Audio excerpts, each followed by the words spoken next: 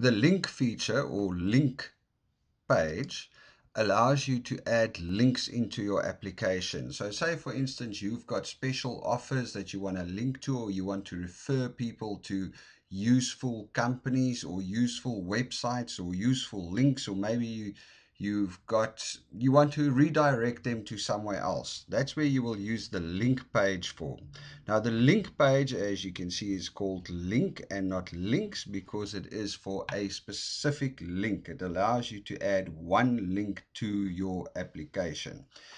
On the link page, the features that you can change is obviously the icon. You can change the name, so you can go useful tool, and then you can add a link. Now what you do is you just use a normal URL to wherever the information is that you want to refer them to, and you're going to paste it in there, you're going to save it, and there you go. Your link has been saved and published on your application. It doesn't show here because it will only be accessible when your app is live in the App Store.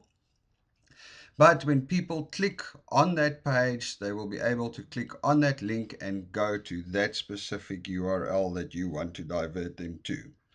And that's the link page.